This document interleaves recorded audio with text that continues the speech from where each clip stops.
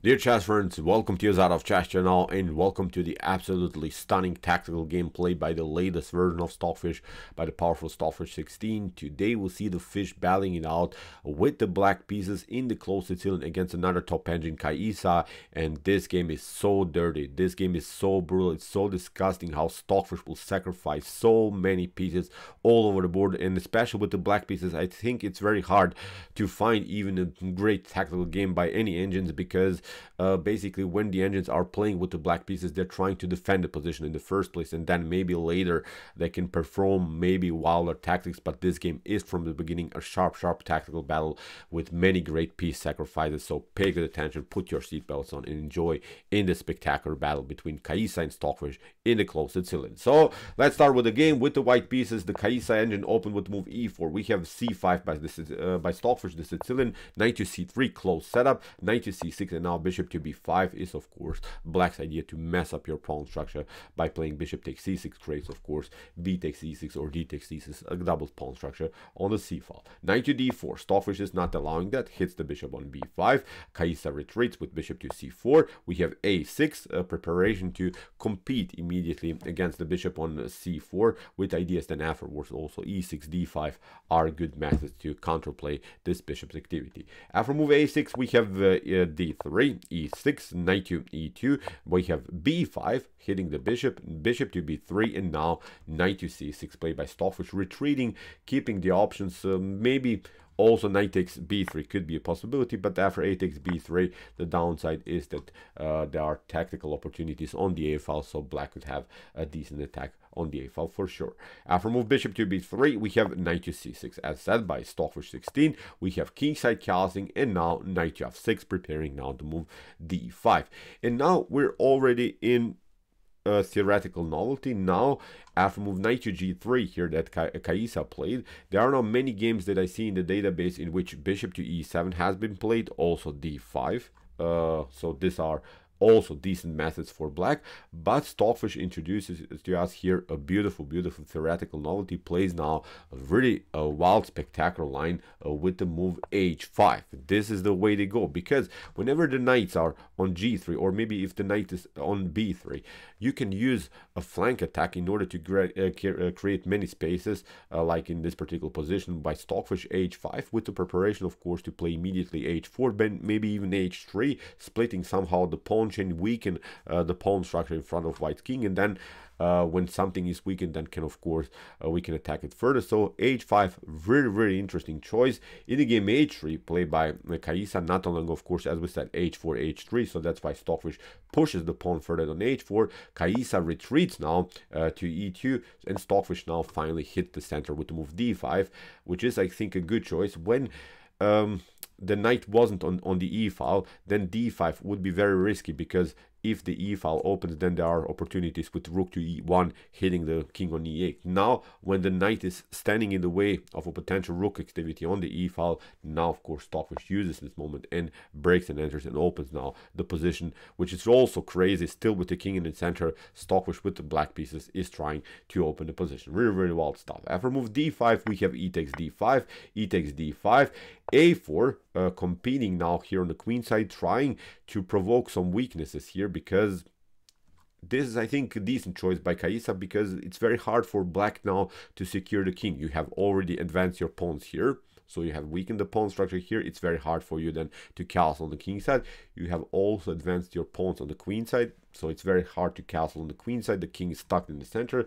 So what is Stockfish going to do in this particular position? Stockfish closes first of all the position with the move b4, hits the knight, knight retreats, bishop to d6, prepares of course a very nice activity for the bishop, and now after move bishop to g5, now the fun starts. Now pay good attention what the fish is doing here.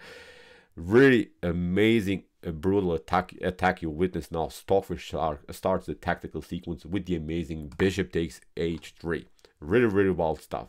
Look at this. If you play, for instance, bishop to f6, this wasn't played in the game, but I was curious what would happen, of course, if bishop to f6 would have been played by the Caissa engine. Then, of course, queen to f6. And now, if you play g takes h3, then queen to f3 blocks out the potential f4 move. This move f4 would be a nice defensive approach, would simply lock out, of course, the bishop's activity, and I think this is game over here for white. Rook to h6, rook to g6, queen to h3. Whatever you do, I think it's a devastating game here for white for sure. So this is not working. So after move bishop to h3, Caissa accepts now the challenge, which g takes h3, queen to d7, attacks of course the pawn on h3, and now again, if you try bishop to f6, even in this position, this wasn't also played in the game, but again, I was curious what would have happened. Basically, when you're getting attacked, your basic goal is somehow to defend its position, and you can defend its position many times by trading off more pieces, by simplifying the position,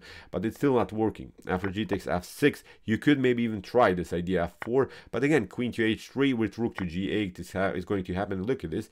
Even if you play something like bishop to d5, including maybe a new defender into the game, this bishop would be very useful, of course, around the square g2. Actually, there is this beautiful move, king to d7, simply connecting the rooks, and now include, of course, this other rook into the game. You can maybe try to escape here, but look at this. Rook to e8 simply cuts off now the king's activity to escape. You could maybe try bishop to e4 to somehow even lock now the e file, but look at this. Nothing is working. We deliver a check. Now even knight to d4. You're trying maybe to kick away the knight from the center. Now queen to e2, queen takes e2, knight to e2, and for instance f5 is a possibility. This is a much better endgame for black for sure. Black has gained some material again, has gained some pawns, and has now this dangerous pass pawn on the h file, which is of course supported by the rook activity, and white is also lacking in development, so it's a one-way ticket, of course, in black's favor. So you see, after move queen to d7,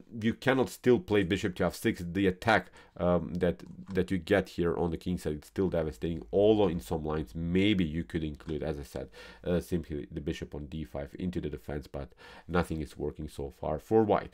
In the game, that's why king to g2, protecting now the pawn on h3. We have queen to f5, hitting the bishop retreats, queenside castling now by Stockfish 16, and after knight to d2, which of course makes sense, getting a new defender into the game. Now another stunner, now another brilliant sharp move by the Stockfish 16 engine. Stockfish plays the amazing rook to h6, getting in front of the bishop, but this bishop, we have to say, it is a good defensive piece, and Stockfish is hoping to get basically the key defender traded off for the rook, and of course open somehow the g file, endanger the king on the g file. And again, let's see if white ignores this, if white maybe plays rook to g1, which seems to me as a good choice to maybe even somehow try to escape with your king on f1 and then on e1 to get it somehow out of the attack. But actually it's not working. This wasn't playing the game. In the game bishop to h6, but this is also a line that should be discussed for sure. Now after move rook to g1, it doesn't get better.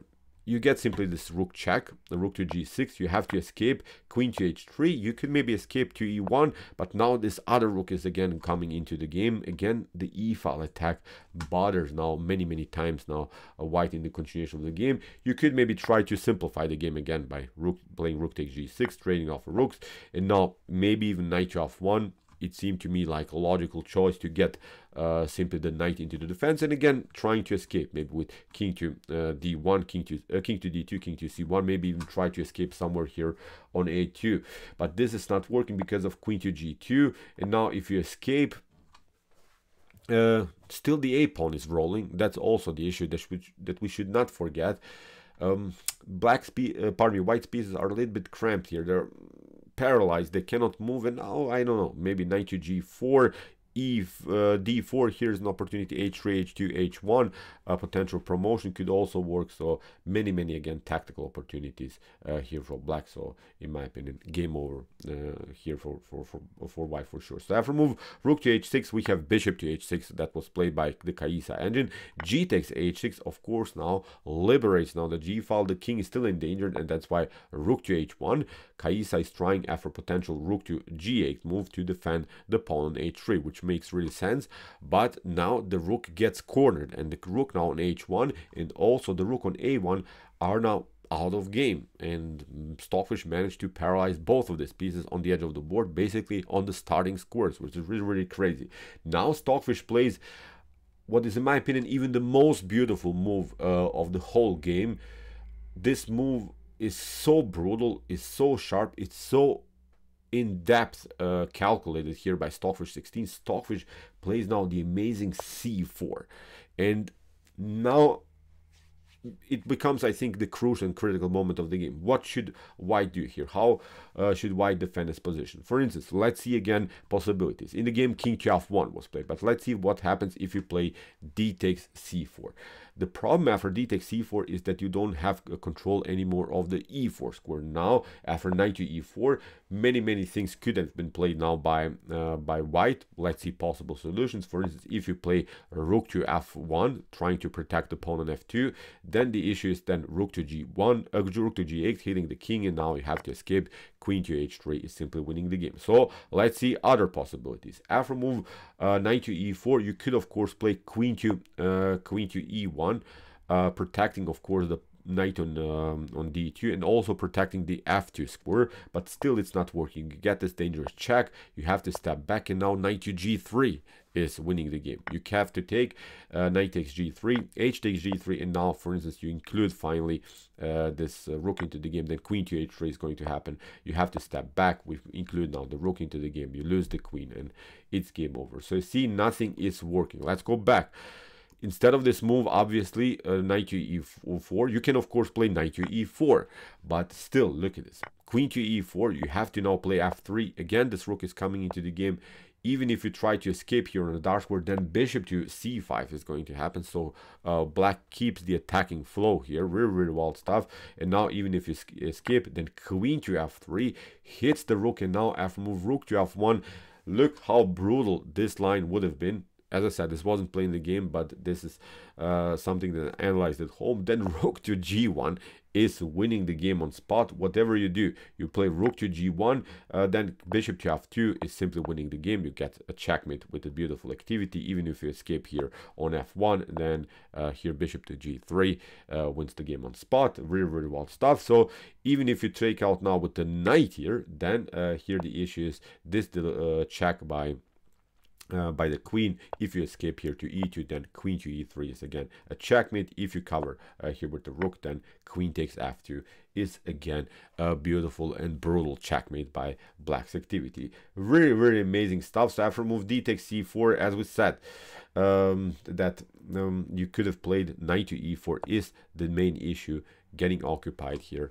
The square gets occupied by black's activity, so it's, as I said, not working here for white. So after move c4, you could of course also maybe escape to a2, but it's then again bad continuation. Rook to g8, again the king has to step back, and again this motif knight to h5 with the preparation to hit the g3 square, and as I said, there is the weakness on f2. Also there is the tension, bishop will come into the game. Many again tactical opportunities for black. So in the game, after move c4, king to f1 was now Caissa's continuation. Stockfish continues to simply take out the bishop on b3. We have now knight to g1, and now rook to g8, including now again this rook into the game, and now we have a knight to f3. If you play here queen to f3 in order to compete here, then the problem is now the queen gets here on g6, and you get simply attack on the g file. There's simply too much pressure here on the g file. You couldn't escape again with your king. The knight will be paralyzed, the rook is paralyzed. Then again with some methods, I don't know, knight to h5, knight to g3, opening up the position, so the attack gets again simply too much devastating here for white. So after move rook to g8, here knight to f3 was played by Caissa, trying to connect here simply the pieces on the king side, trying to keep everything compact, everything glued together. But now again this idea, knight to h5, simply with the preparation to hit the square g3 somehow to open up the f file. We have rook to c1. Caissa is trying desperately now to get this other rook into the game, and Stockfish plays a beautiful move, king to b7, gets out of the attack, out of the potential attack on the c file, because if that happens, then probably I think white would even sacrifice the rook for the knight on c6, simplifying the game somehow. But Stockfish needs, of course, its knight in the game, so Stockfish wants to keep many pieces on the board, when you are on the attacking side, you don't want to trade anything. So here after move king to b7, we have c takes b3, but now Stockfish, as I said, simply includes now this knight into the game. The problem is now knight to e5 cannot be played because here knight to g3 again wins the game on spot. You have to step back. We take out the rook, we take out the knight, so it's game over here for white for sure. So after move knight to e5, that's why rook to c2, knight takes d3, played by Stockfish. We have here a5. Even if you play something like rook to d2 here, even if you try maybe to attack the knight, then the winning idea is this one. Knight takes f2. This would have been really a beautiful continuation. This wasn't again played in the game, but I wanted to see what would have happened if Caissa would have defended the position like this. After move knight to f2, then king to f2, knight to g3. Again, very devastating. You have to step back. Now bishop to c5 is coming into the game, so it's simply game over. You can cover maybe with the rook, but now look at this. We keep the attacking flow with the move queen to f4. You're playing queen to d3. Now the queen gets behind. You're trying maybe to escape, but now look at this. We take, you take, then the rook is coming. Again, we continue the pressure against the rook on d4. You're trying to escape. Queen takes b2. So really a pervert line here by Stockfish 16. After knight to f2, you can of course play rook to f2 here, but then again this whole concept with knight to g3 is working. You're getting decoy to the e file. If you get of course to the g file, then you get attacked by the rook, so it's not working. So after move knight to d3, that's by a5, played by Caissa. Now rook to e8, played by Stockfish 16. Caissa tried now to compete on the e file with the rook, and Stockfish searches for opportunities now to play rook to c1, of course trapping the queen on d1, delivering an annoying check. So that's why Caissa defends again the c file, but now after this move the Caissa engine immediately resigned. After move knight to f2, here it was game over for black. Let's see possible continuations. If you play of course king to f2, then the problem is of course you get hit like this. Rook takes c2 is winning the game here for black. If you play of course here rook takes f2, if you get out of this mess again, this whole idea with knight to g3 is working. If you get to the g file, then again rook to g8, you're trying maybe to escape. We take, you step back again and you check. We simply play another check. You get decoy to the e file. We can also always take out also the rook on h1. So simply too many tactical opportunities here for white. For instance, you play king to d2. If you try to escape, then you get even a checkmate with the move bishop to f4. So you can never escape towards the queen side, which is a very bad thing for white. So black's pieces are simply so beautiful and they're playing such a beautiful harmony that you cannot do anything. But white's pieces got cramped. Really a spectacular, brutal attack here played by Stockfish 16. So really amazing attack by the Stockfish engine. I'm not sure if I've ever seen such a brutal tactical game with so many dirty ideas, with so many dirty traps.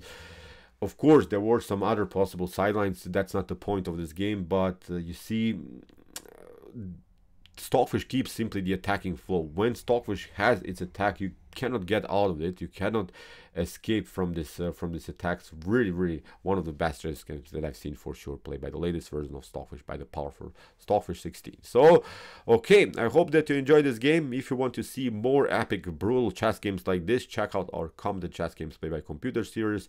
Here's the link of our playlist, and if you like this content, don't forget to subscribe to my channel.